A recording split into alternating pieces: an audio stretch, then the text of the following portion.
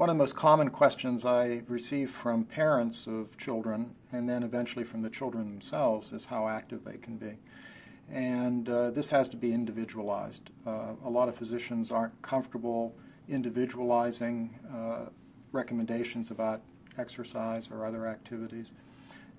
So we try to do that through information on the website, as well as in interactions with these families, particularly at meetings like the annual meeting of the NMF.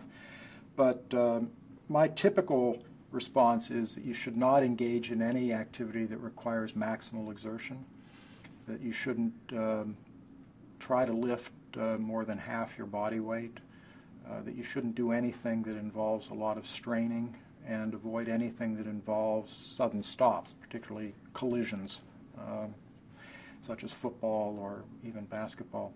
That allows, for most people, a great deal of latitude. And we certainly recommend that folks with Marfan syndrome remain physically active within their capabilities. Sometimes there are orthopedic bone and joint issues that restrict the ability of a person to exercise.